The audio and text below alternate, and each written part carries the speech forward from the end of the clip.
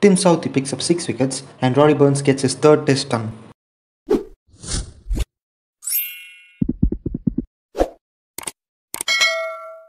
As the third day of the test match has been washed out because of rain, players had an extended session in the fourth day. The morning session clearly went in New Zealand's favour.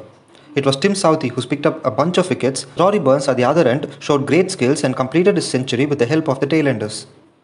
At the end of the England innings, they were bowled out for 275 runs, lagging 103 runs from the New Zealand score. Tim Southee picked up 6 wickets and Rory Burns brought up his third test century, first in last 2 years. New Zealand started their second innings with a lead of 103 runs and lost Devon Conway and Kane Williamson early.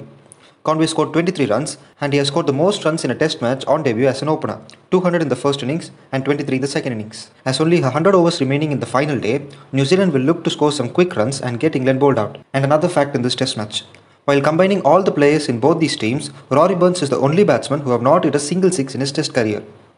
And England have never lost a test match at Lord's since 2014, where India beat them by 78 runs.